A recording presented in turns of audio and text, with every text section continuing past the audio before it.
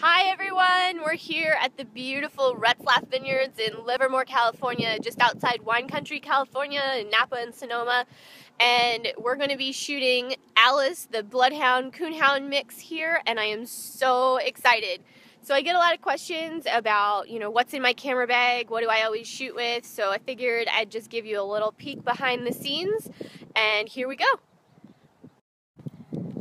So here's kind of the magic behind hot dog pet photography. It all boils down to the Canon 5D Mark III, and the 16 to 35 barely ever leaves my lens because I just love it to pieces. It's one of my favorites. It's my go-to. And then next to it, I shoot with the 7D Mark II, and that camera is almost always attached to the 70 to 200. It's a 2.8. I love this lens. It gives great compression, beautiful bokeh, and it just gives a really, really fun look to the photos. Of course, no photo shoot is complete without a little Jif peanut butter and some squeaky toys and tennis balls, and I love, love, love my spider holster to hold both cameras on my waist so that I have everything right nearby. So I have to introduce you to Alice now.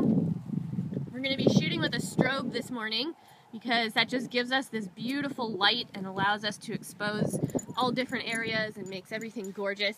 So here's Alice, everyone. Hello. Alice, say hi. Hi. Say hi, beautiful girl. Say hi, girl. Alice, do you want to introduce your mom and dad? I'm Mom. Dad here. All right. I am so excited to work with you guys this morning for your runway session here in the vineyards. So, as are we. Tell us a little bit about Alice. Oh my gosh. Alice is the apple of our eye, to sound cliche. And basically, she is our daughter. I'm sure many of you can understand that. And so when it's time to take beautiful pictures of our prized family member, we had to look for the best. So here we are today with hot dog pet photography. Yeah, she's just a sweet, sweet girl, part of the family, and we couldn't be more thrilled to get some quality photos of her. Yeah, they're gonna be big on our wall. Awesome. Awesome. All right, well, let's get started. Okay.